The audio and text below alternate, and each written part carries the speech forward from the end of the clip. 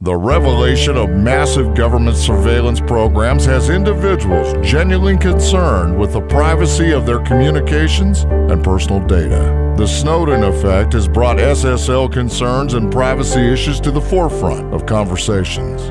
What most of us don't realize is that there are real-world consequences to personal safety when cryptography is not implemented properly. Hackers can use a simple technique to abduct, stalk, spy on, or even physically harm unsuspecting victims. To exemplify, an attacker is at a bar hanging out with their hacking gear, a Pineapple WiFi, intercepting Wi-Fi connections. The attacker spots a potential victim who is using the Uber app to get a taxi. The attacker uses their smartphone to start the attack. The victim now receives a phone alert that an Uber car is on its way. The Uber driver is actually an accomplice to the attacker. The victim's Uber app shows the car driving up. The victim gets into the fake cab and is now the attacker's captive. Security vulnerabilities in applications not only jeopardize data, but have devastating personal safety consequences.